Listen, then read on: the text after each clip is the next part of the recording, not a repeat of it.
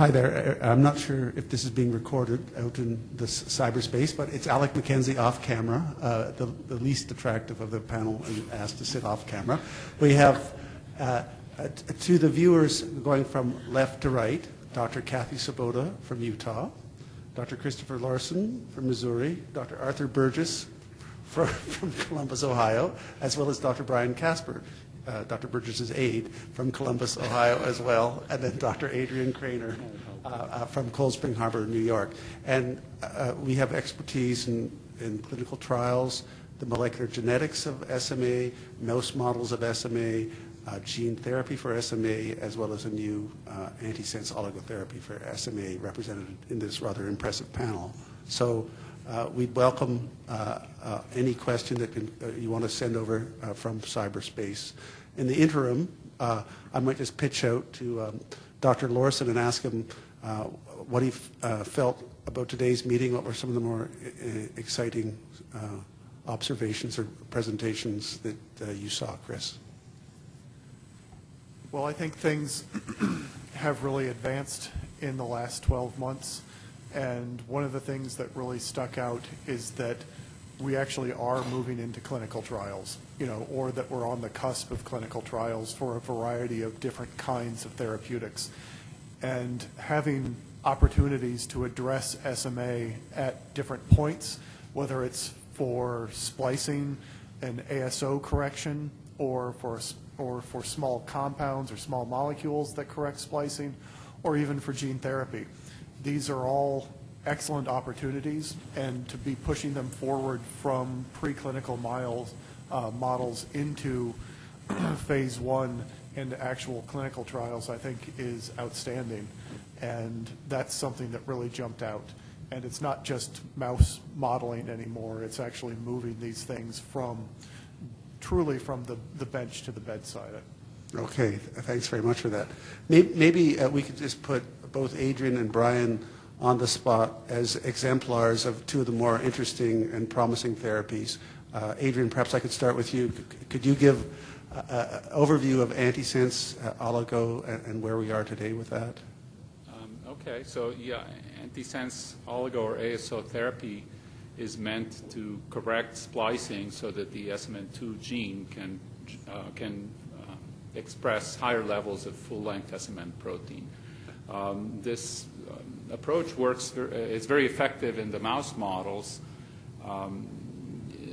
The one particular type of ASO that is manufactured at ISIS Pharmaceuticals has been tested in monkeys for safety as well, and clinical trials have started already in December in 3 centers nationally. Perhaps somebody else can comment on that. Those are trials to establish that the compound is safe in humans, and that to begin to establish the appropriate dose to give that might be effective. Right. So things are moving along quite nicely. And so the first trial, quite small with a total of, and Kathy, your site is involved in that. How many study entrants, and are you guys full? So the study is divided into enrollment of 4 different dosing cohorts. So we're going to progressively increase the dose with each group. And so there's 6 children in each of the first 3 groups, and then probably at least 8 children in the 4th group. And so hopefully by the end of the year, that trial will come to completion, and that's an initial phase 1 safety trial.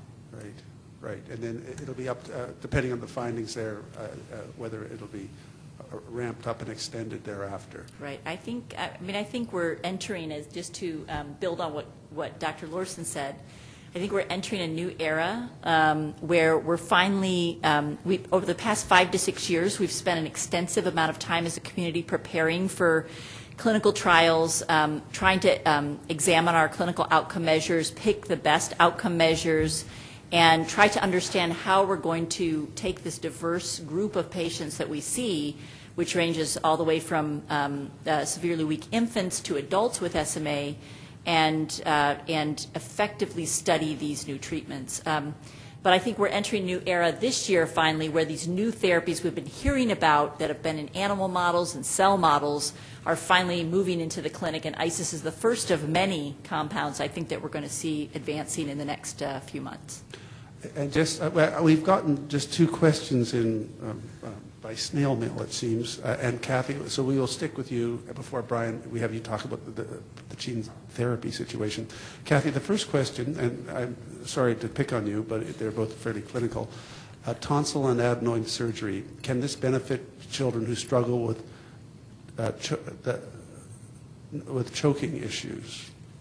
And so, yeah. I think that tonsillectomy and adenoidectomy is a very specific issue with the individual child, but definitely one of the things we see in our children with SMA is that we see that they have obstructive sleep apnea because they have lower tone in the muscles of the throat, and so sometimes when they go to sleep, they can have sleep disorder breathing. And if that's the case and a sleep study confirms that it's altering their breathing, it's really important to get those tonsils and adenoids removed.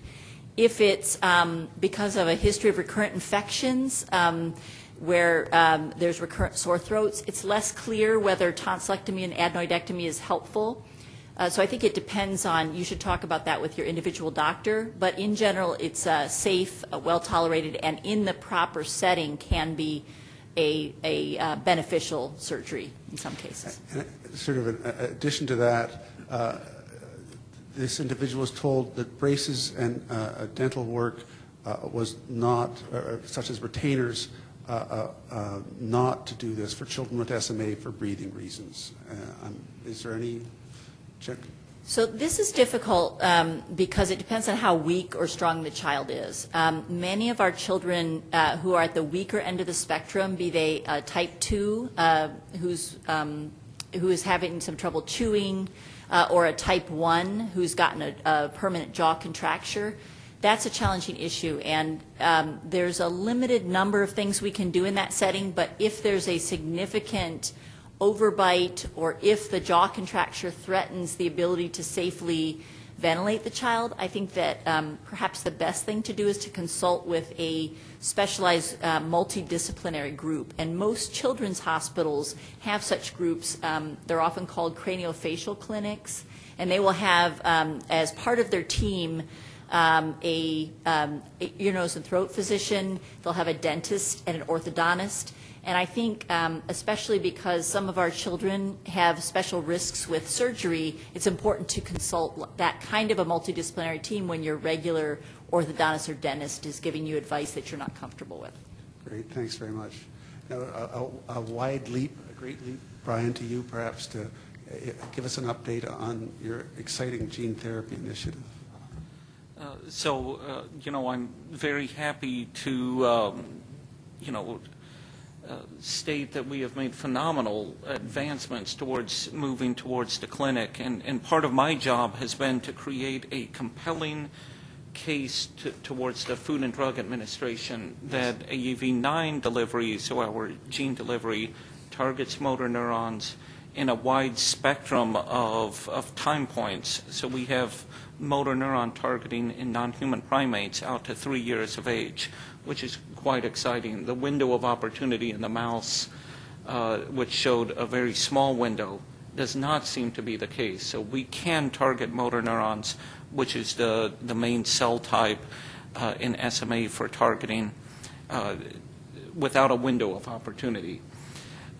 Secondly, our goal was to demonstrate to the Food and Drug Administration, before we really started marching towards the sanctioned studies, that AAV9 SMN overexpression was safe and well tolerated. And we've spent quite a bit of time in mouse and non-human primates to prove that indeed this was safe and well tolerated. Myself, Dr. Jerry Mendel, Arthur Burgess, and our whole clinical team prepared a very lengthy packet that went to the FDA for a systemic gene delivery trial in what's called a pre-investigational new drug application. And we had a very productive meeting with the FDA. We outlined how we're going to produce the clinical product, the sorts of studies that we're going to perform that will allow us and allow the agency to grant us the ability to start a phase 1, phase 2 clinical trial. They agreed with us. They gave us a green light on the sorts of marching orders that we have to perform to actually get IND, investigational new drug application clearance. What's very exciting for me and what was presented at the meeting was the aspect that we are starting those FDA-sanctioned studies next week, within the next week and a half, at our contract research laboratories. And this will be the start of a 6-month study in which we're collecting information to present to the FDA on safety, efficacy, as well as where the drug goes once we deliver it. So we have our marching orders from the FDA. We're getting ready to coordinate the injections of animals and are quite excited about this advancement. Likewise, from a research standpoint, we would be the first to admit that we cannot produce virus for very large patients. And we haven't had the exact cutoff on the size limitation, but production is an issue. That being said, we and others, including Chris Lawson's laboratory, has demonstrated that the delivery of AAV9 into the cerebral spinal fluid targets motor neurons quite efficiently. And we are we're attempting to advance a similar and parallel track towards systemic gene delivery as well as a CSF delivered product. Okay, thanks very much, Brian. That was a great overview. Arthur Burgess, if I could just throw you in the hot seat a bit. This year, for the first time, we had data presented by, among others, Adrian Craner, Charlotte Sumner, that showed the possible role of the motor neuron, which we had all assumed forever was the primary role. It may not be that straightforward. I guess it's quite controversial. It's far from consensus. What are your thoughts, and why should people care about that in the SMA community? Well, actually, I'm going to take a positive spin on it. So what I would say is the data says two things. So some of the data from our lab, some of the data from other people, like Marco Piscini, says that if you get it into neurons in the CNS, you can get marked correction. The other piece of data is that you can actually have effects outside of the nervous system. So is it the case that there are actually two options for therapeutics, whereby correction in the CNS gives you correction, but actually correction elsewhere in some other tissue that lies outside of the CNS also can give you correction? So if that's, then it requires further experimentation, but if that turns out to be true, that's actually a benefit, not a negative. Yes, I'm sure we'll have some very vibrant discussions on the issues. On a go-forward basis. Dr. Lawson, in addition to Dr. Craner's gene therapy, ASO therapy, and Dr. Kaspar's gene therapy, we also heard from PTC / Roche presenting a small compound. Could you just summarize what Nikolai told us? Not sure. Can I? Okay, all right. But just, yeah. I think without saying anything specific, I think one of the oh, I see. Right. Yeah, just a general overview of the encouraging trend that one saw. Well, without saying anything specific, and not speaking for PTC Therapeutics or Roche, I think the holy grail in terms of a therapeutic would be something that is not invasively delivered. That is ideal. Something that is orally bioavailable and something that has long-term stability. And that is something that seems to be being developed, and a compound that you can take orally that actually changes the SMA phenotype would be an outstanding breakthrough. And for compounds that have been tested to date, there really hasn't been a strong correlation with mouse models, with some of the FDA-approved compounds that have been pulled off the shelf. This would be potentially an SMA-specific therapy, and also perhaps fitting those bills descriptions as well. Okay. Well played, sir. I have a question from Margaret from Baltimore. Is a question, I think, for you, Dr. Svoboda. We're at a very, it seems, exciting time with the therapies coming along, with at least one in play and others on the floor. What, from a clinical research point of view, are we well resourced, or what are the challenges do you see from that perspective? And what can the SMA community advocate for on the ground? I think that many of the SMA community have really looked forward to the time when some of these companies will start to be able to sponsor drug trials, but we have to remember as a community that this is still a relatively rare disease, and that we have to continue to actively partner with them in fundraising, because as we move to answer all the questions we need to for clinical trials and for designing the best kinds of clinical trials, we need to continue to develop our infrastructure so that we have sites available for families across the country, so that children don't have to travel too far, particularly if they have type 1 SMA.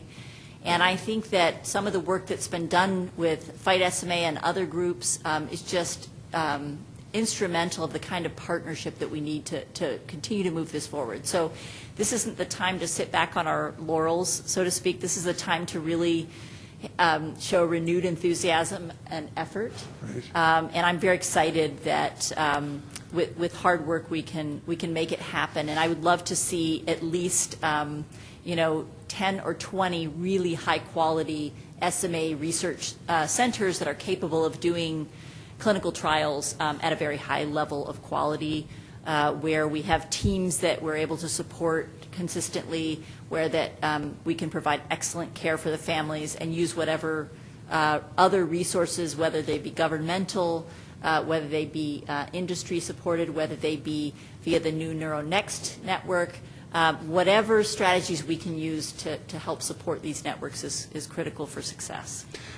Joe from Detroit is wondering where we are with the newborn screening initiative. So newborn screening in SMA has been a project that has been near and dear to my heart, and I think for all of those families with newly diagnosed babies, the idea that you could have the opportunity to bring some of these new therapies to your baby before they've had the progressive weakness, that's probably the most exciting thing for the future.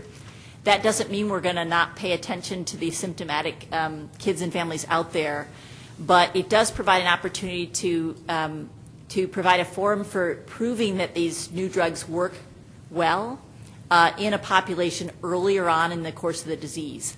And I think that this is, again, something I think the whole community should support. Right now, we are pursuing a pilot trial for newborn screening, and it's been a little bit slower than we had hoped. We had originally hoped to do 3 states where we would start launching screening, and we're going to do 2 states, hopefully starting before the end of this year.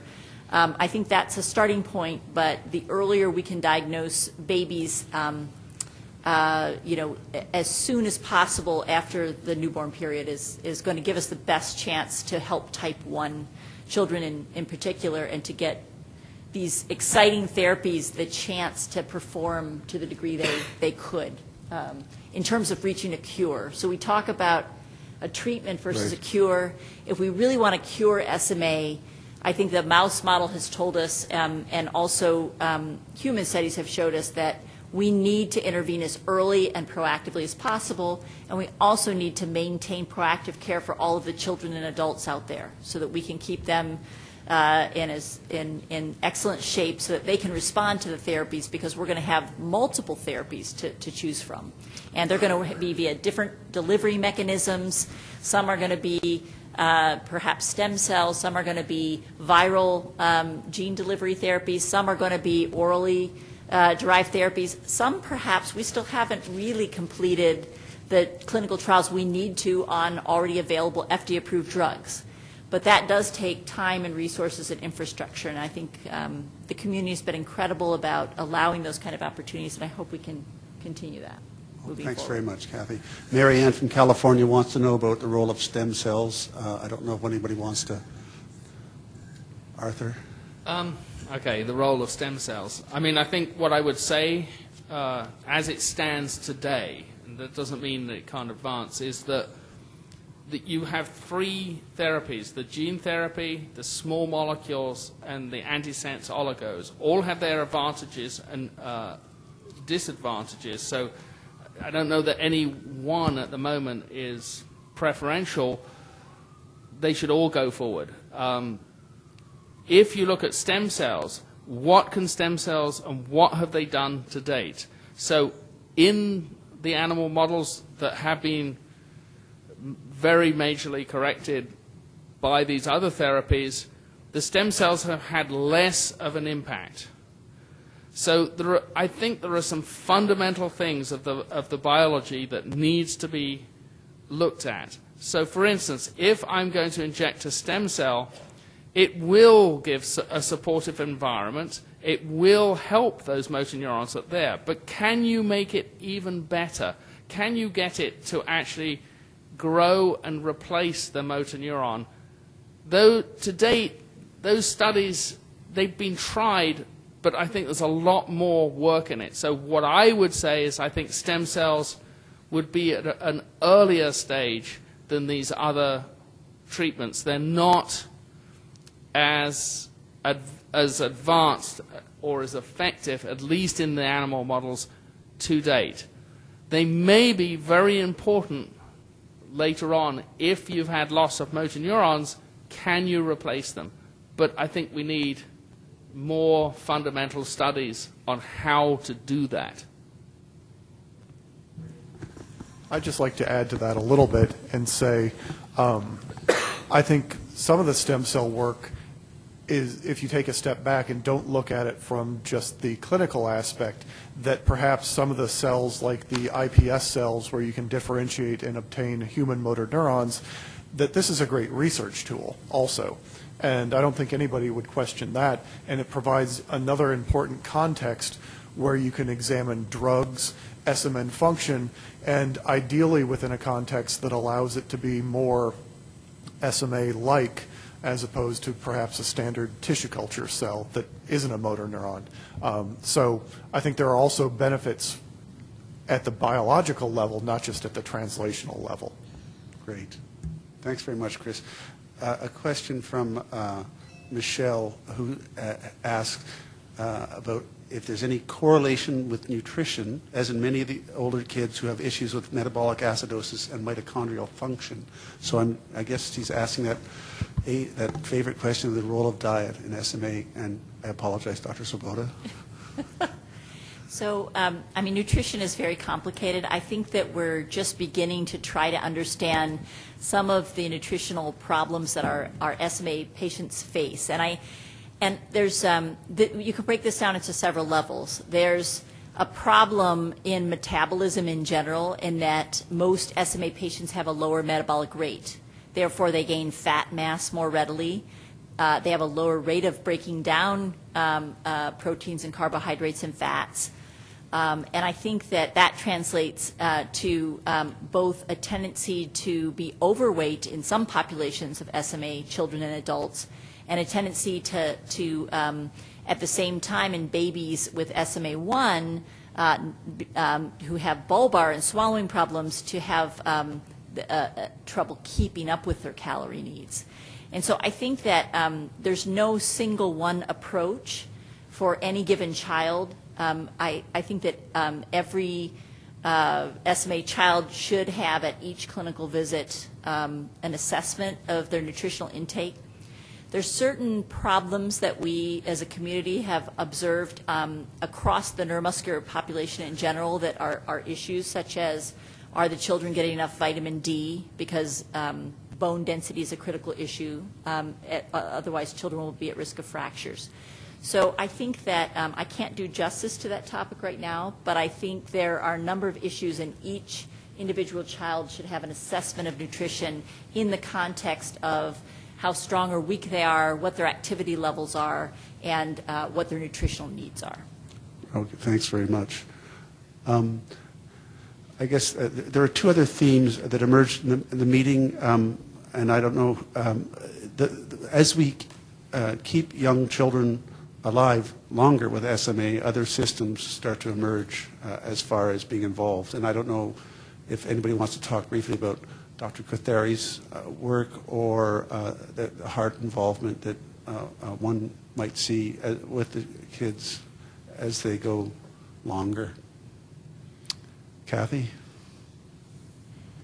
So I think, there's been a lot of information about SMA mouse models, and we now have a great wealth of tools in the mouse models. We're still trying to sort out as a community what those observations in the mouse model might mean for our patients with SMA. And I think a perfect example is Brian Kaspar and others have shown that mouse models clearly develop a heart problem. And that may be contributing to death in some of those mice at a time when perhaps their motor neuron disease wouldn't have killed them. This has been a challenge for us as a community to understand, how these therapies are working and why these mice are dying.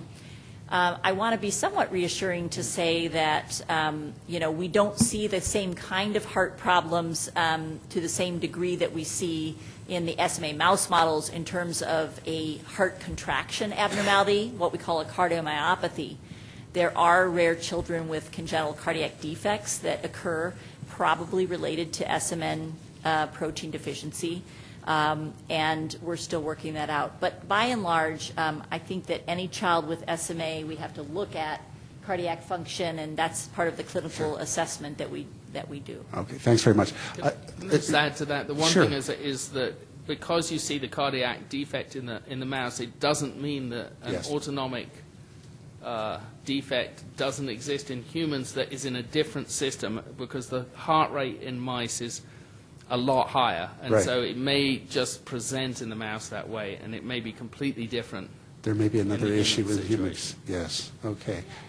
Even one step further, I think that because mice aren't completely paralyzed like many of our type 1 babies, you have to think of mice are getting more exercise and stress on the heart, so you can imagine that you could have an autonomic nervous system problem, and then you could imagine that the stress of exercise in the mouse results in one phenotype, but in an SMA type 1 baby, it doesn't.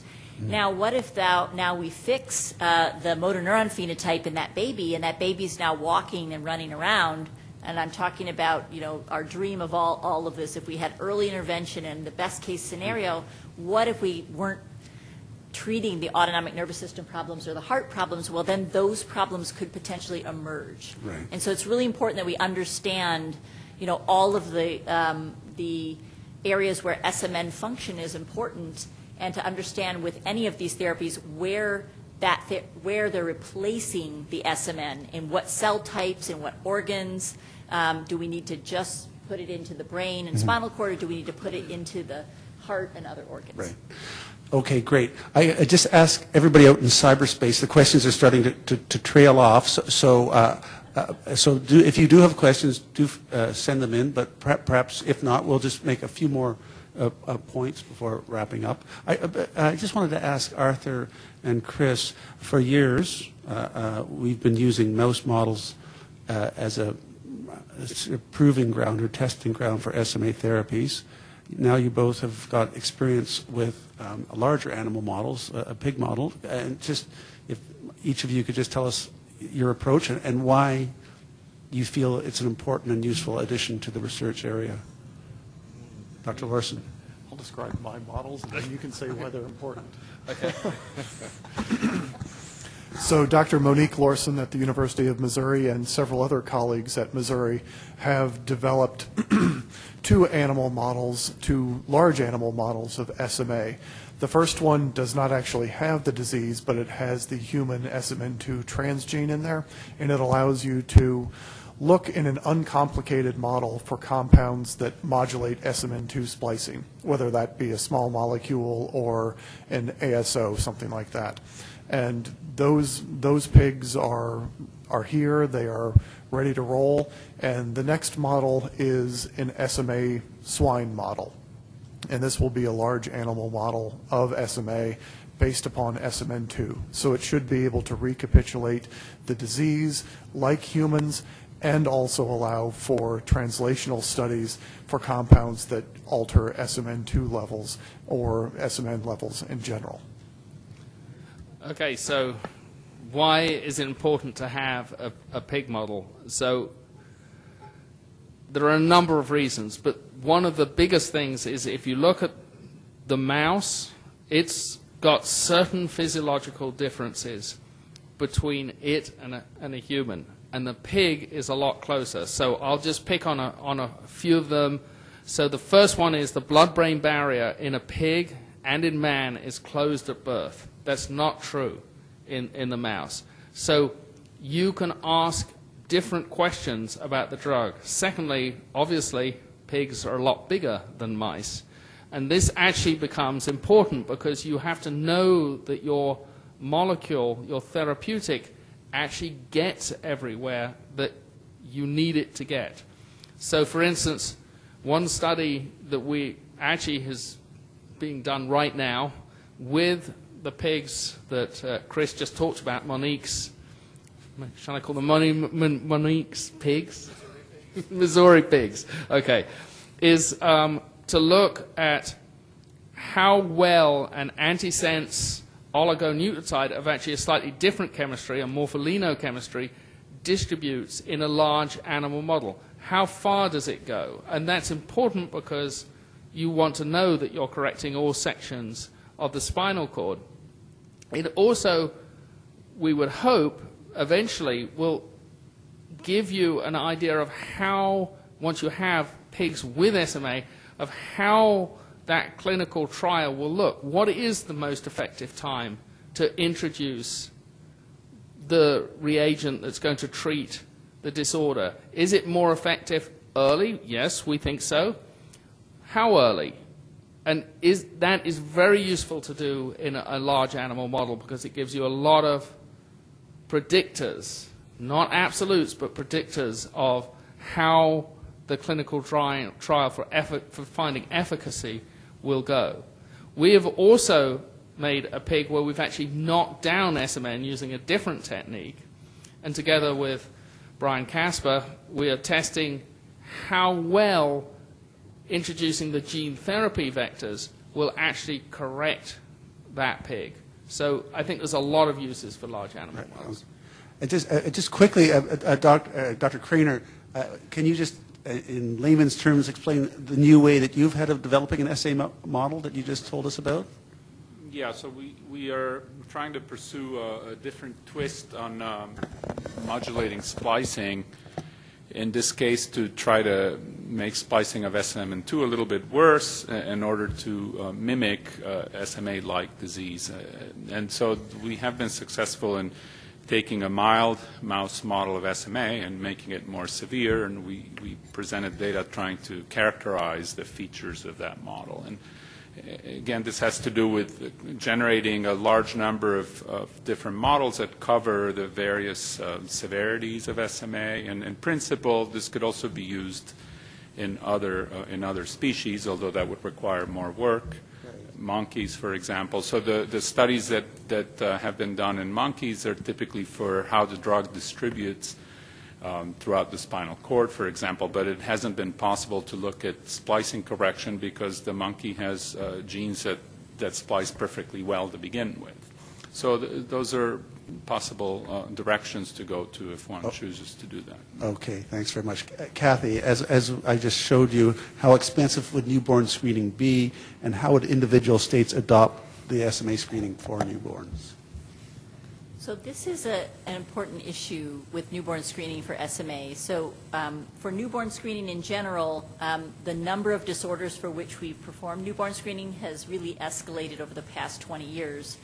And now most states screen for more than 35 different disorders by taking a little heel prick from a baby at birth, putting it on several spots of blood on a filter paper card, and then sending it to a state laboratory where they will then either perform the testing themselves for certain tests or send it to a specialty laboratory to do additional testing.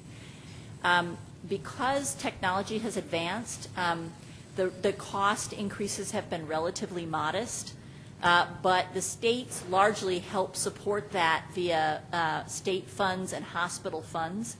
And so if you're talking about newborn screening for any given baby, the cost of actually doing the, having the cards available at the hospital, doing the entire analysis varies anywhere from $50 to $150 per child. If you add that up among all the children born in the U.S., that's a large amount of funding. To date, the benefit versus the risk in terms of what you're going to get from your funding has been very good because only disorders for which there are excellent therapies are screened for.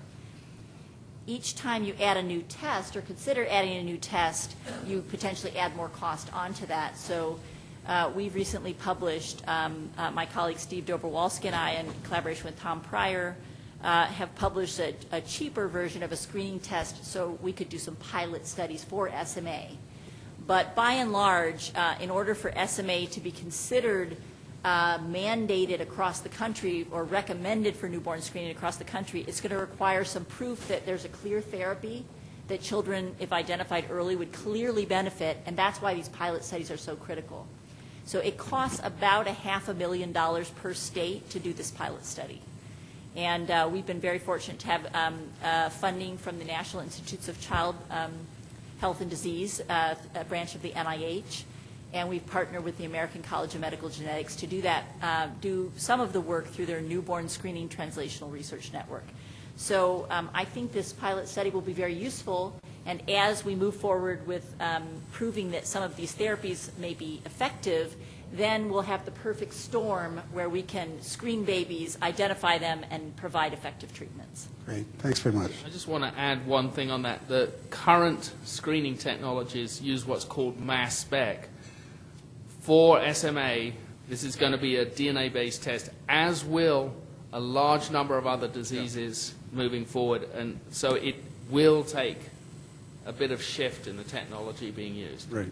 Good point. Okay, here's a quick one from Wayne, and I don't know if it's going to be a very satisfactory answer, Wayne. Are there any preliminary findings from the ISIS phase 1 trials that can be shared at this time? If so, what is the benefit, side effects that have been seen? And Kathy or Adrian, Kathy?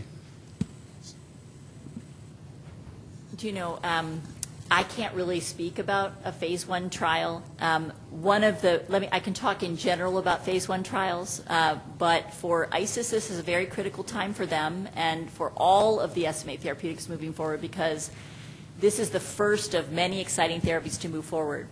The purpose of a phase 1 study is to establish what is the right dose for a patient that will distribute the drug to the tissues that we care to treat, and is that dose safe? And those are the most critical questions for phase 1. Mm-hmm. So in general, there's information about the trial on ISIS website. I don't know that off the top of my head, but there are also details about the trial on NIHclinicaltrials.gov. This particular trial entails delivery of a single dose via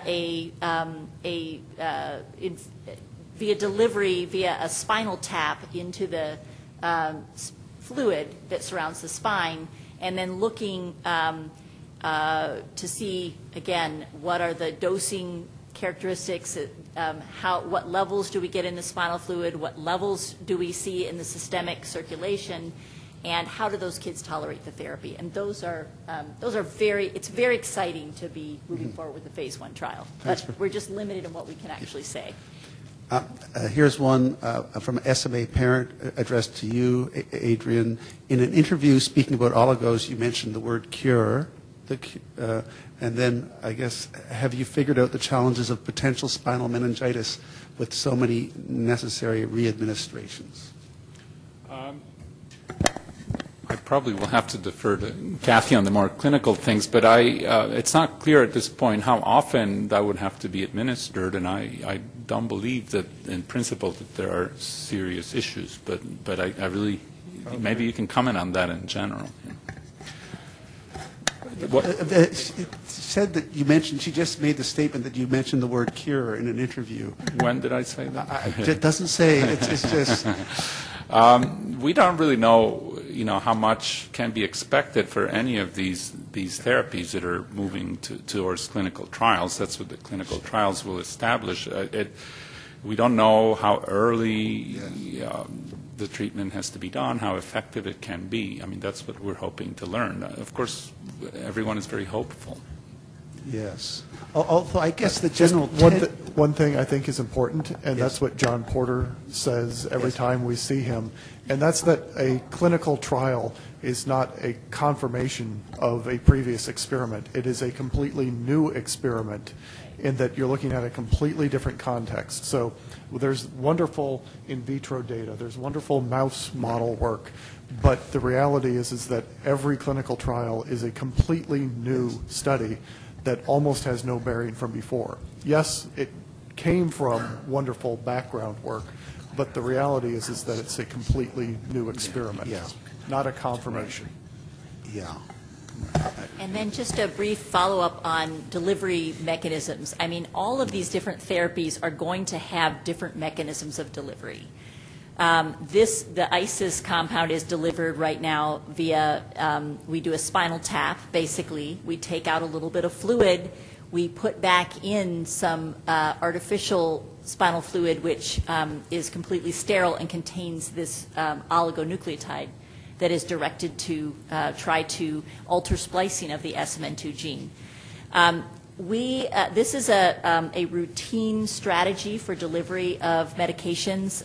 We do these every week, week in and week out in our hospital. Usually the most common indication is a child with cancer. And so most commonly that technique would be used for delivery of chemotherapies to the central nervous system, where if you just gave it via the bloodstream, you wouldn't be able to effectively treat the cancer.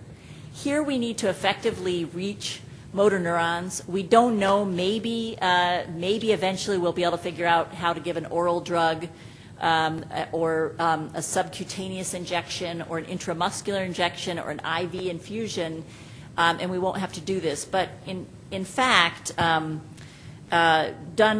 carefully, the risk of spinal meningitis is exceedingly low. I mean, these are done with very careful sterile preparation. We wear gowns and masks, and we have sterile equipment. And I personally have never, ever in my career, and I do spinal taps every week for diagnosis and treatment of children, and I've never been aware of a case where we've introduced an infection in a child by doing a spinal tap. So I think that should be a point of reassurance. Yeah, very reassuring. Chris, here's one for you from Mary. How close, and you may have answered it, how close are you to having the porcine model of SMA ready for experimentation, or how close is perhaps Monique Lawson? And then, will there be any special dietary management of these animals once you begin research, or will they be fed standard milk or commercial porcine diet? Well, as they are pigs, they like Cheetos and Snickers quite a bit, but that's not going to be their diet. Oh, that's Dr. Lawson. And apparently marshmallows in Ohio. But actually, in all seriousness, there are experiments that are ongoing for the SMN2 pigs. Those are oligo-based experiments and also an analysis of the SMN2 phenotype. And the SMA pigs will hopefully be coming in the not too distant future, measured in months. Right. And the idea is to have a range of SMN levels, which will then titrate in to produce increasingly less severe forms of SMA. But I think the most important thing is that the goal is to generate models that are useful for therapeutic studies. And what I mean by that is a pre-symptomatic phase that is more than 48 hours or 72 hours like the mice, so something in the weeks to months range, and then a clinically relevant crash, and perhaps even a sustained period after that. And that is all obviously what we would like to see, and that's why Dr. Monique Lorson has worked on titrating in different amounts of SMN. So the bottom line is one model is on the ground, the next one is coming. And I don't know about the diet. Okay. That's kind of beyond my scope, and Yes. vets and Monique work with that. But also, I should not, we give credit to Marie, because her final part of that question, would you or other clinicians see a use for dietary evaluation, especially being able to evaluate cells of different tissues, GI tract, et cetera, at an in vitro level? No, I think that's a great point, Yes. is that, as Dr. Burgess mentioned, that the pig really represents a much more human-like context, and so those kinds of experiments would be much more plausible and much more related to the actual clinical setting. I mean, there are differences. They do chow down pretty heavily at the beginning of their life. And the food that is used is standard milk powder in the first few days, and you have to give it every 2 hours. It's good fun. Right, okay. I can imagine, yes, sorry. Okay, we've got a bit of a backlog of questions here. Cindy from Jacksonville, what is the most promising drug trial that may be used in treatment of SMA? So what is the most promising drug, I guess what is the most promising drug on the horizon for the treatment of SMA? I mean, I think there's three, I mean, it's the same thing, right? There's three treatments, and I would call them three drugs. There's gene therapy, there's the antisense oligo, and there's small molecules. Mm-hmm. I would say all of them, they're all very good, and which one is going to work the best, I actually can't predict. You know, if you take it, gene therapy has the advantage of a one-time dose, theoretically. Mm-hmm. The antisense oligos have the advantage of being very specific for the target, so limited toxicity to it. And the small drugs have the advantage of convenience and a clear path that's been followed many times before in other disorders. Right. So I don't think there is one that's preferential. Okay, all right. Here's one from Terry who wants to know how much muscle strength has been gained in the primate models using gene therapy. And we'll just ask it again to Dr. Casper. So, Brian, we're wondering how much muscle strength has been gained in the primate models using gene therapy. So just one point of, I'll give two answers here. Okay. We'll choose the one we like best. First, we have been in non-human primates. The question is, has non-human primates gotten stronger following gene delivery? The first point is our non-human primates, our monkeys, do not have SMA. So these are normal non-human primates. What we have used non-human primates for is to address a safety issue, address two issues. One is, can we get our product, our gene delivery, our gene into spinal motor neurons? And the answer that we have been able to achieve is yes.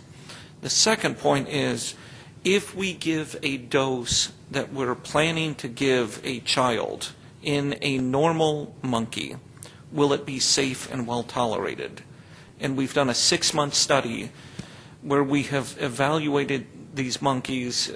There's a total of 4 monkeys that have been dosed with a clinically relevant dose of our gene delivery, AAV9 SMN.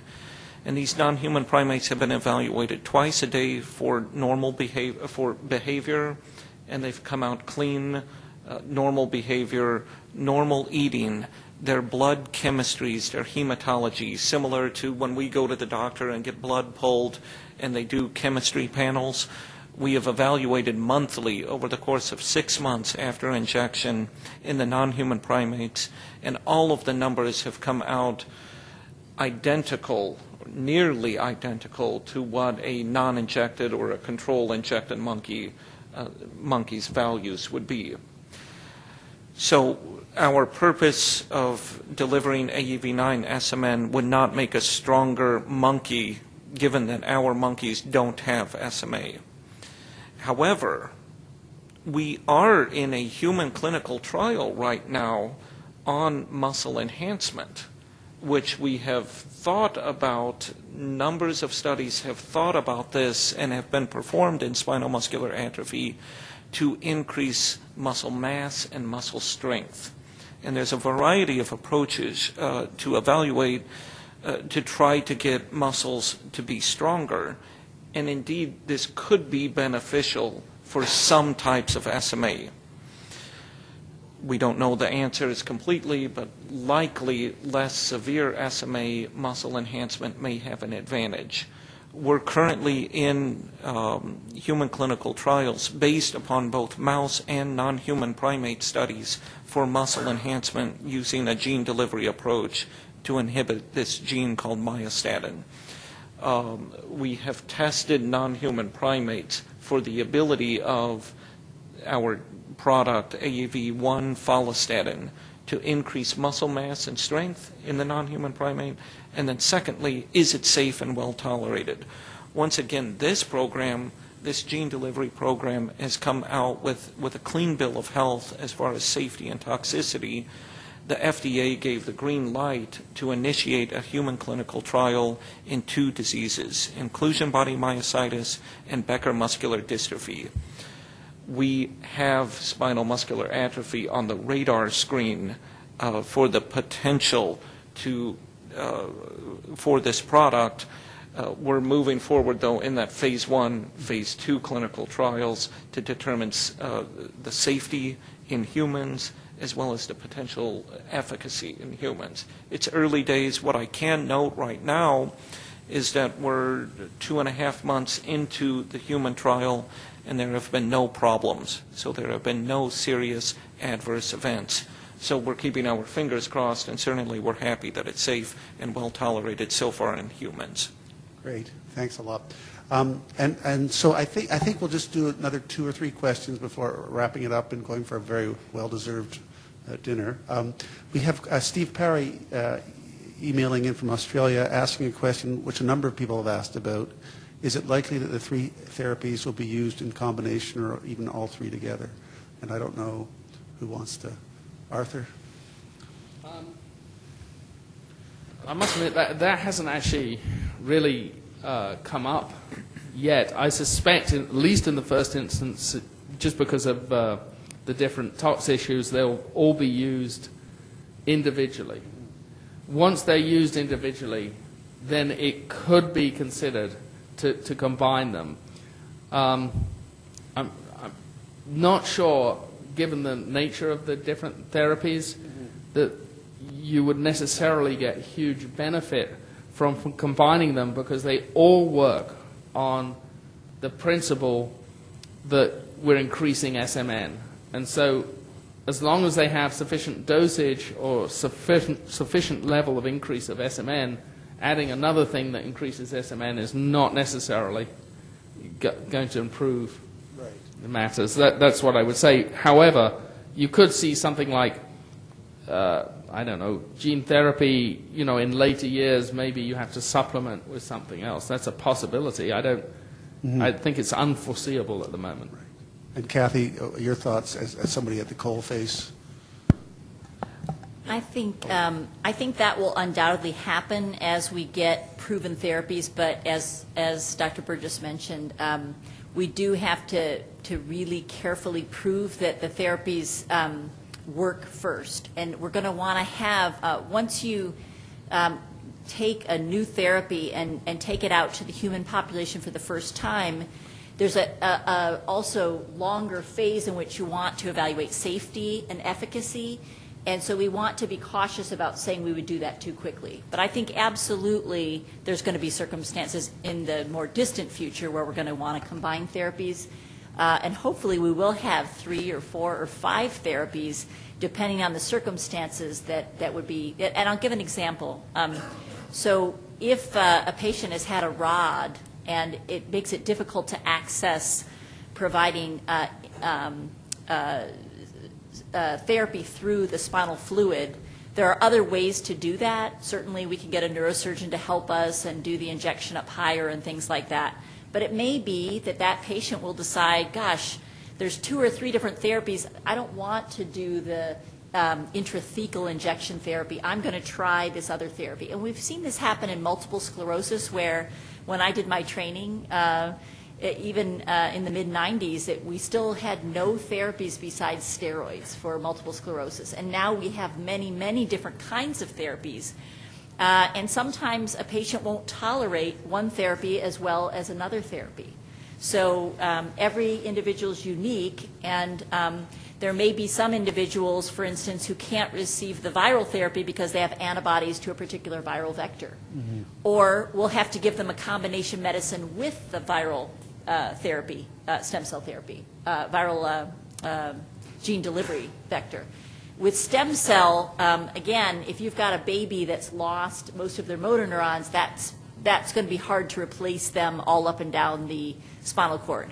But if you've got an adult who already has a fusion of their spine and they can't, and they have significant muscle weakness in their legs, maybe there would be an injection of stem cells that you'd put in the muscles of the thighs or something. I mean, and I think Brian was alluding to the idea that you might deliver, intramuscular gene therapies or other kinds of therapies. So I think the future's wide open. We don't, we really, as someone once said, we can't predict the future, right? Okay. So, Brian. I think I'd just like to, one would like to think that all 3 of these have been proven to work, and that we could probably combine them and get them all to work synergistically or additively for the best possible scenario.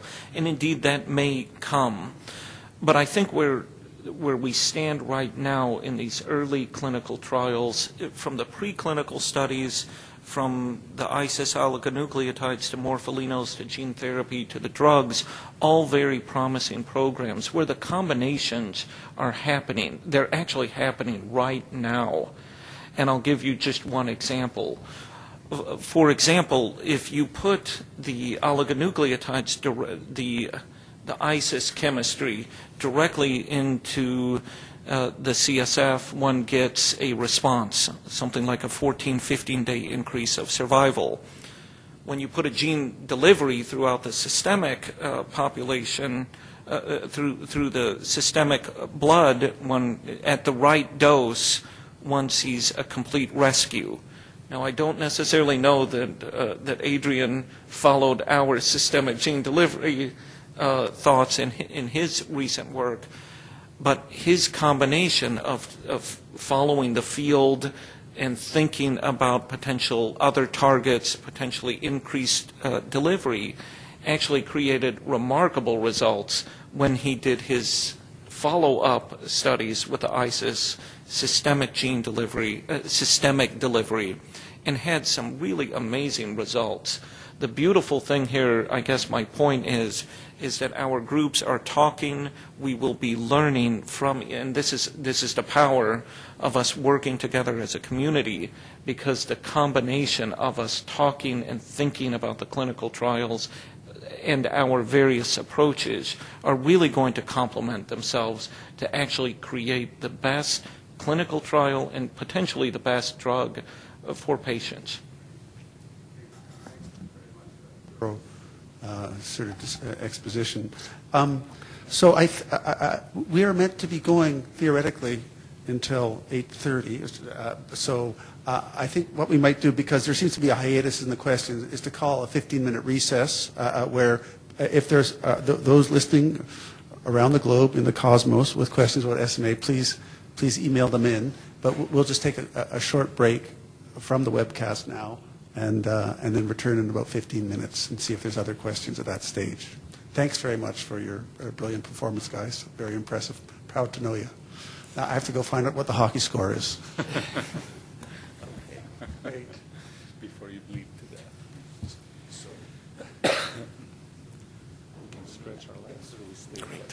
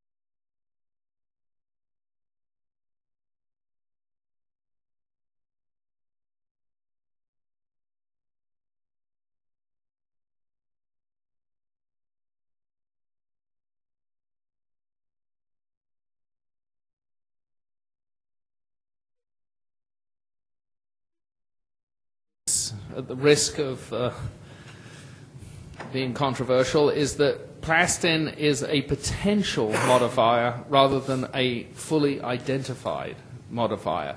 And the reason I would say that is because it's been shown to have increased expression in certain SMA patient groups, but it's not the only thing that could have changed there, because you're looking at expression levels. To date, when plastin has been looked at in mice by overexpression, it really doesn't seem to modify the phenotype. So what I would say is currently the data is not strong enough to really have a program that would look at molecules that would upregulate plastin as opposed to upregulate SMN, which is definitely critical. So it would be what I would call a relatively weak target at present. It just doesn't have that much impact on the disease. It doesn't. Right. And does it tell us anything biologically about the disease from your perspective? Well, if it doesn't have an impact, no. If it does have an impact, maybe. Right. Okay. Yes. Well put. Have there been any studies done on mice or pigs with SMA to see if they could have a metabolic disorder or mitochondrial dysfunction, such as seen clinically with human SMA? And if not, why not? Dr. Lorson, do I see your... From the pig's perspective, there is no SMA pig model yet. There's the knockdown model that Dr. Burgess referred to earlier, and that is just at the very initial description. But there is no SMA pig today, hopefully very soon. What was the rest of it, Alec? Mice, has anybody studied? There have been some studies in mice. They're relatively limited, but I would also say how strong is the evidence that mitochondria are involved in the human disorder, I think can also be put on the deck. So there are limited studies. To my view, none of them convincingly show a huge role for mitochondria. It's certainly a possibility, but it's probably not the major lead that people are following currently in terms of the function of SMA. Great. And Kathy? I would say, taking it back to the SMA patients, you know, there's no question that patients with SMA have metabolic abnormalities. There's not good studies to suggest they definitely have primary mitochondrial dysfunction. Many neurodegenerative disorders have secondary defects in energy metabolism, and in SMA in particular, in the weakest children, when you've lost a tremendous amount of your muscle mass, you've taken away essentially an organ that helps serve as a buffer for metabolic pathways. You've disrupted a source of glycogen for mobilization of blood sugar levels. You've changed the way those muscles work. I mean, even with couch potatoes, those of us who are couch potatoes versus more active individuals, we know there's metabolic dysfunction. I mean, diabetes type 2, you know, has associated metabolic dysfunction. That doesn't mean it's a primary part of the disease process per se. It may be in part secondary in some cases to obesity and sedentary lifestyle. So I think we're still working that out, and I think the tough thing with the mouse models and the pig models at this point is, well, the pig models, there's not been enough time. In the mouse models, there have been so many other questions to ask, and getting metabolite levels in blood from mice is a little more challenging. I think with some of the new tools we have going forward, perhaps in the second SMA biomarker study, maybe we can start to answer those questions a little bit better. Thanks. Kathy, while we have you, my fellow Canadian Brad Fisher writes, why do dietitians still calculate diets using regular BMI and growth charts and not go the extra mile of measuring our children's physical makeup? I agree that each child is different, like regular children, but there's also a lot of common traits. Diet and the NIV protocol are the major reason why children are living longer with SMA, yet the community of parents have to calculate diets much differently than the professionals. So that's halfway through. Do you want to tackle that and I can give you the other half?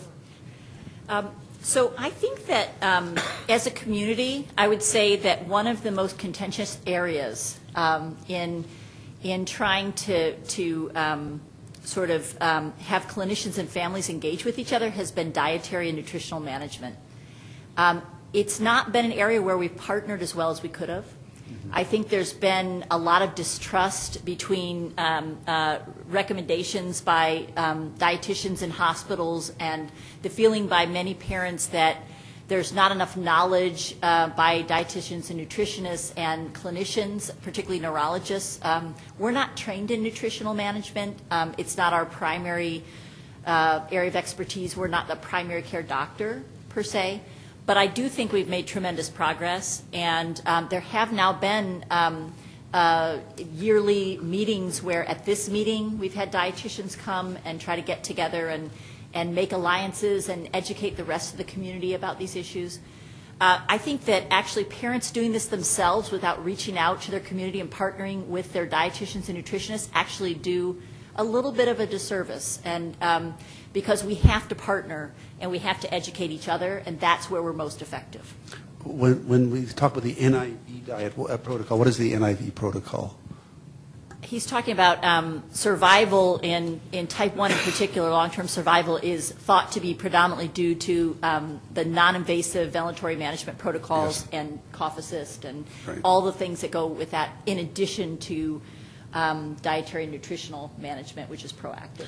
He finishes up by saying, I believe diet should be calculated optimally and more often, like every 4 months, yet I've seen diets of children that are recalculated only annually using the calculations for regular children.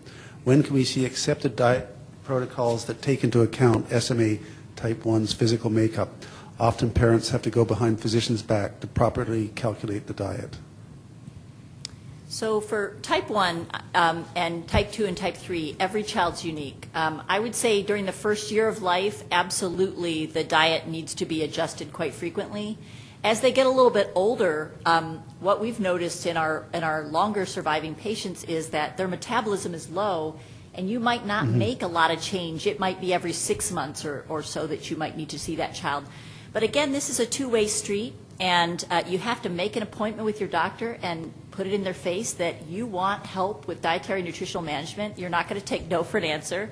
You want access to dietitians and nutritionists who will address your needs, and that's really going to require an effort by the community in a proactive way. And I think the dietitians in the community have been very proactive now about trying to get together and trying to get some articles written about this. Definitely they're using the wrong growth curves for these kids, but we don't have an SMA growth chart right now. We don't have a neuromuscular growth chart. Right. So we have to do the best we can. And if you have a question about, don't think silently to yourself, boy, what an idiot. Tell them, boy, you're yes, an idiot. There we go. Or yes, say it more nicely, right, ideally. Yes. Yes. And then actually engage them in a conversation. Right. And I think that's what we need to do on right, a daily basis with these dietary nutrition issues, or we won't solve it. Brad asked in a separate question, one that I have to be honest, I don't completely understand. Why are therapies to strengthen the vestibular system so overlooked in SMA treatment and care, including oral therapy? I've not heard of a vestibular therapy. So I think that there's a lot that goes into brain development and postural reflexes and responses that has to do with movement. Right. And SMA1 babies in general, we haven't paid a lot of attention to that. There's actually some beautiful studies done by physiotherapists, PhD physiotherapists, showing that in children, younger babies with cerebral palsy, that just carrying babies around and moving them, yes, like wearing them when they're infants around, whether they're weak or not, that actually stimulation helps promote brain and musculoskeletal involvement. And right, I do think that's an area of interest that we can think about going forward. But right, why? I think we we've been caught up in many areas to try to address many things. And hippotherapy is a form of vestibular therapy, if you will, movement therapy. Right. There's lots of different options for that out there. I think we're getting close to having to say goodbye to Brian Casper and Arthur Burgess, so I'll just take delight in putting you guys in the spot one more time. Brian, this time next year, if your year goes as you'd like it to, what areas would you like to be able to report on in 12 months for the webinar then? So, as I mentioned earlier, we're within a week of initiating an FDA-sanctioned toxicology and biodistribution study for our systemic gene delivery. It's a 6-month study, as dictated by the Food and Drug Administration in our pre-IND conference call with them. We can predict, based upon the studies, not with 100% certainty, but we feel confident that we will pass the high criteria for safety to take this forward into an investigational new drug application to the Food and Drug Administration. Our hopes is the aspect that we can navigate through the regulatory process, which currently resides at the Food and Drug Administration, the Recombinant Advisory Committee, as well as our Institutional Review Board, to initiate a human clinical trial. Now, that being said, we are working almost night and day right now on the planning stages of having clinical grade material available for that phase 1 clinical trial. So our hopes within a year is the aspect that we are in human clinical trials treating patients in our first dose escalation study. For our planned clinical trial enrollment is for type 1 SMA patients. Once again, we have a lot of work to do with navigating the regulatory departments, the Food and Drug Administration, to create our case. I think we have the team in place to be able to create the most compelling case to move us into human clinical trials as quickly as possible. And I get to work alongside Arthur Burgess, John Kissel, Jerry Mendel, as well as Steve Kolb, as well as all of our clinical and regulatory folks to try to create the situation that FDA will give us the green light. So I'm very hopeful that we can report that we have product, we are in patients, and hopefully we can structure this in the way that we can go in on the first trials to do the best human clinical trial, trying to capture safety as well as, most importantly, outcome measures that is going to try to advance this product forward. And we should just caution people that, much like the ISIS trial being a phase 1, the numbers will be likely quite small as far as study entrants go. That's a good point, Alex. A phase 1/2 clinical trial for SMA type 1 patients, we're talking anywhere between 4 to 12 patients. Right. But it's an important first step. Arthur, a hard act to follow. Well, you'll be working with Brian. Yeah, I'll definitely be working with Brian. But I think one of the other things I'd like to see move forward by next year is to actually firmly have the morpholino chemistry firmly in like the required IND study so that it can move into clinical trials as well. So that would be my... Plus the Columbus Blue Jackets in the playoffs as well. Well, that would be nice, but we can't hope for too much. Okay, all right, great. Thanks both for your participation here, and I know you'll have to slip off at some point, and we really appreciate it. Okay. So we are once again at a hiatus for questions. If there are other questions out there, please send them on in.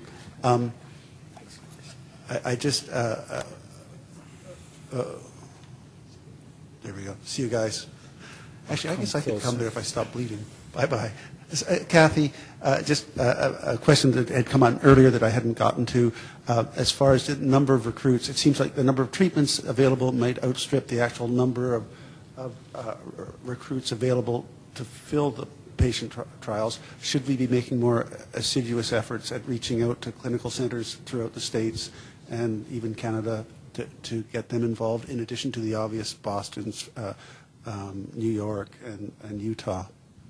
Is that an initiative you'd like to see? Yeah, I think there are still too few centers of excellence for diagnosing and treating SMA patients, and I think it's going to reach a critical juncture. There were more sites, obviously, but those require, as Brian was alluding to, it takes a village. It takes a lot of personnel and people who are trained and know how to handle regulatory things and know and can meet all the needs of doing these complex kind of trials, whether it be with a type 1 population or a type 3 adult ambulatory population. So I think that we have our challenges ahead of us, but we need to keep moving forward in that regard. And I'm very optimistic we can do that. Whether or not we can expand those efforts using our own resources within the SMA communities coming together, or whether we need to partner with NeuroNext or industry, how we're going to do that exactly, whether the SMA Treatment Acceleration Act will finally be approved. That would be very exciting. But I think that having, for ALS, look at how much money and resources, we have ALS centers of excellence across the United States. You've got a similar number of SMA patients out there, but, cystic fibrosis, that's a similar situation. And I think in order to make true progress, we need to have centers that can meet the clinical needs of these patients, that can provide the supportive care and do the clinical trials in tandem. And we're not even close. Right. Okay. Not even close. All right. So your work not yet done. Our first email from England, being characteristically polite. Thanks so much for your very informative Q&A session. This is from Leah's parents. We have heard that the tetracycline derivative-based therapy by Paratech, is progressing very quickly down the development pipeline. Would you be able to share your thoughts on how this therapy compares as regards efficiency in animal models to ASO gene therapy and Repligen's quinazoline? There's very little published information available. And do you see it entering human trials in the near future? I don't know if anybody can speak on the Paratech. Kathy? I think that we have overstated the case that there's 3 therapies. Yep. I mean, there's many more than 3 therapies coming forward. Paratech, any of these therapies, each is coming along at a different rate. Mm-hmm. I don't know exactly where the therapy from Paratech is. It does look like it's promising, but how these are going to pass all the toxicology study hurdles and other issues is not clear. Repligen actually has its drug in healthy phase 1 human volunteers. Mm-hmm. And that's very exciting. So we've emphasized the ISIS trial simply because that's the first in-human novel therapy that we've had in some time. Right. But there are many others that are coming forward at various rates, and I think that any one of them could jump forward a little faster or could get held up at any point in the course. Although, I mean, if you're going, as far as the exciting animal results, perhaps one hasn't seen that to the same extent.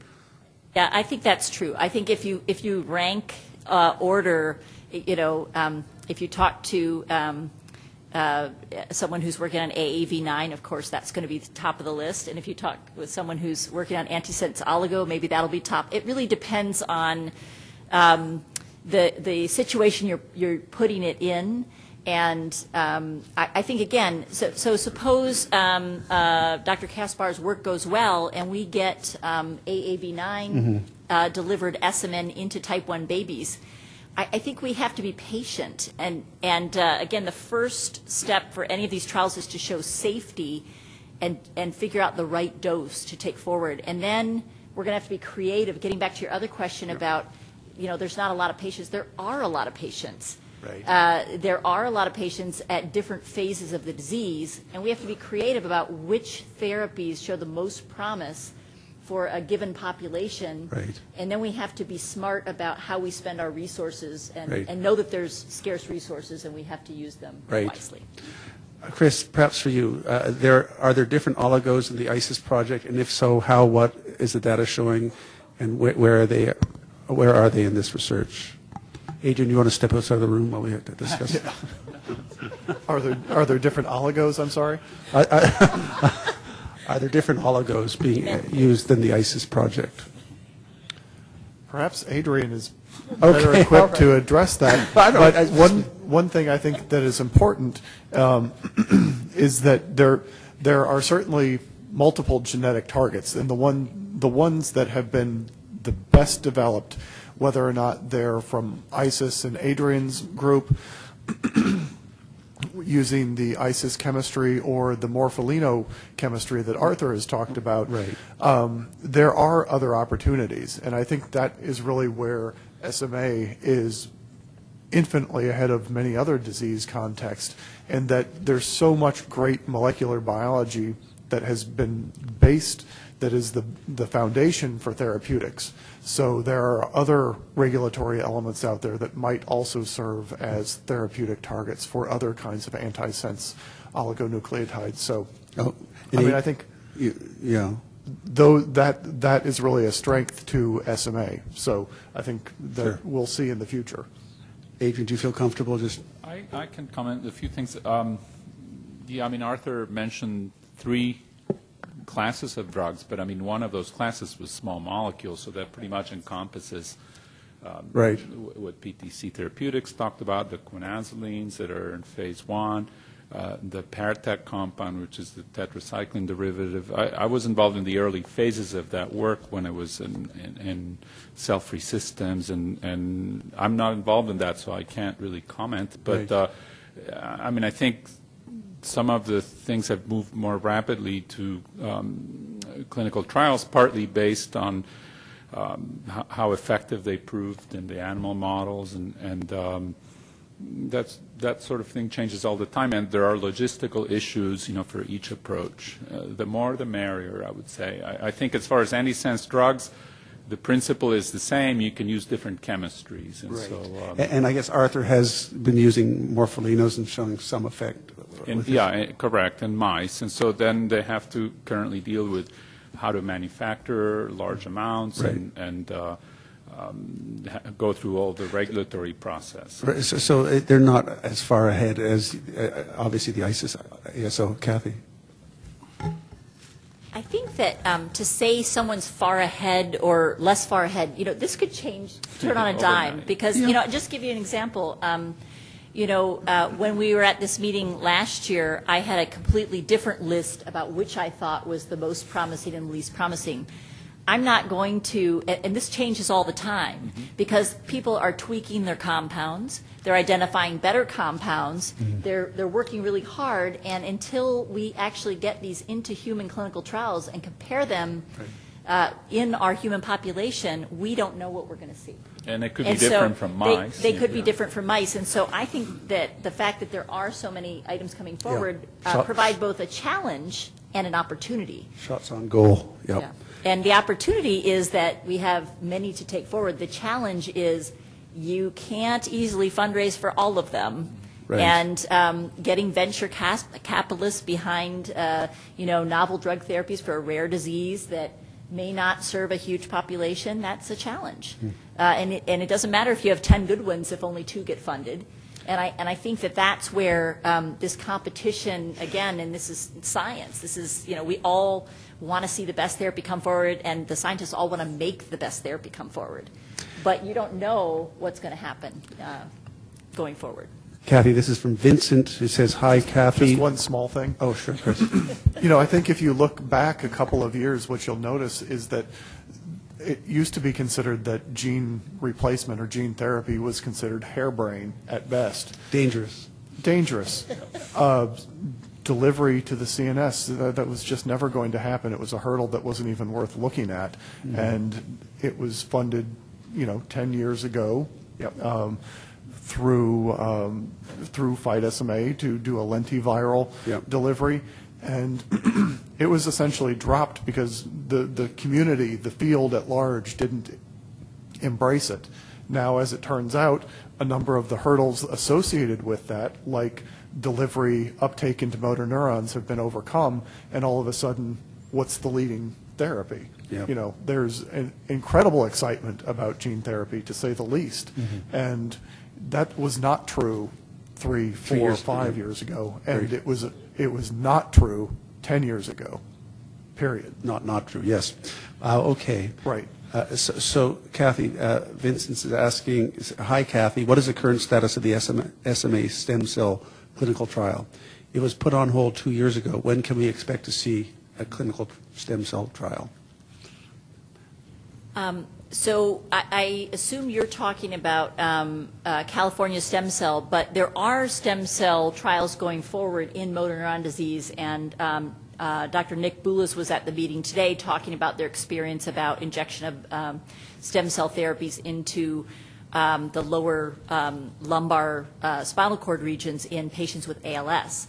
And I think the exciting thing about that is that the first safety phase has passed. That phase 1 trial was a success, and they are moving forward with those therapies. Now, what is the right stem cell and what is the right patient population has been a point of controversy. It's been a point of controversy for the companies involved, for the investigators and scientists. It's been a point of controversy for investors. It's been a point of controversy for everybody, really. So, but it was the most exciting therapy, 2 or 3 years ago, because there was such excitement about replacing motor neurons in spinal cord. We know that there's a lot of promise to those therapies for patients who have severe motor neuron loss potentially. But as Dr. Burgess said, there's a lot of science that we need to go through, and we need more clinical experience.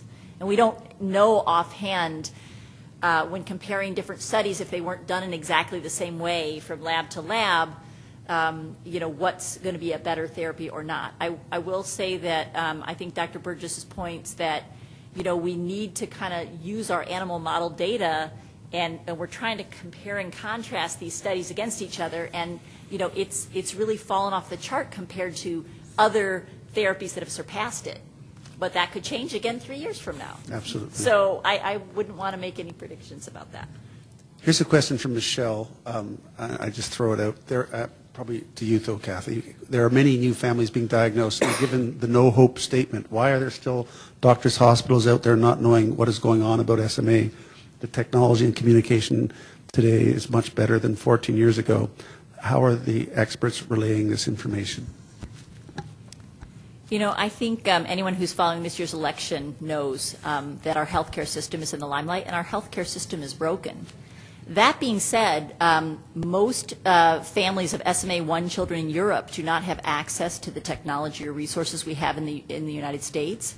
And we have incredibly resourceful parents who have raised thousands of dollars in fundraisers with different networks. And so I think that again, this is not on the agenda of the leading health issues facing us, let's be honest. SMA is way down on the list. Example of that, I saw the plan for how we would deal with an influenza epidemic at our hospital last year.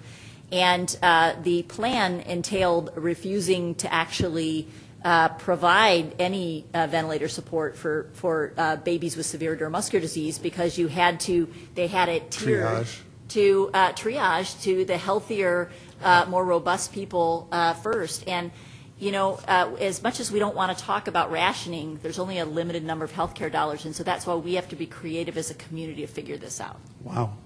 So, big job. Huge job. So the questions do seem to have come to an end. Can I ask you guys in a year, Kathy?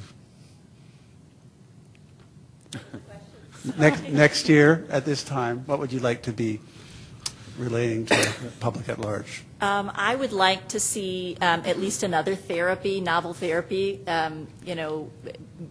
be maybe even 2 novel therapies be in at least phase 1 trials in patients with SMA. Mm-hmm. And I would like to see that the ISIS therapy is moving forward into phase 2 trials. And I'm hoping that in the meantime, we've been able to come up with some ideas as a community as to how to better support the structure and infrastructure for these trials that we need going forward. Great. Chris? I'll kind of change gears a little bit out of clinical trials and say, I think it would be nice if we understood what the SMN protein did and why people develop SMA. It's a question that we've tried to address many years in a row, and conclusively, and yet again, we have decided to punt. We don't know, and I think that's an important component in developing effective therapeutics. We know that if we have more SMN protein, that's good, but why is it good? Where does it need to be good, and when does it need to be good? So there's kind of a series of very simple questions that still need to be addressed, and I would take any one of the when, where, or whats. Okay, well put. Adrian. Yeah, I agree with all of those. I certainly am looking forward to the phase 1 trials for the ISIS compound to be completed, and hopefully a year from now it'll have advanced further.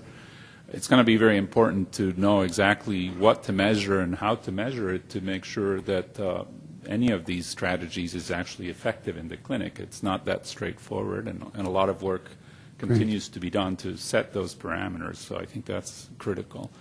But I agree that you have less SMN and somehow you have disease, and we don't fully grasp how that happens. And so all these different models and systems that have been described and worked on for some time are raising new questions, a lot of interesting questions, and I think a year from now we'll know more.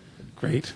On that note, I'd like to thank you guys, the incredible shrinking panel, but thanks very much for hanging in to the end. And thanks all those that sent questions in and also that just watched. I think I'm right in saying it'll be available at the FightSMA webpage to review if you missed sections of it in the future. It'll be posted. And thanks again, and we hope to do this same time next year. And your shrinking panel wants to thank those of you in the UK and Australia and all of those faraway places who stayed up or got up early for this. Right. Thank you. Thank you. Yeah, and Daniel Chen and the gang here who set it up as well.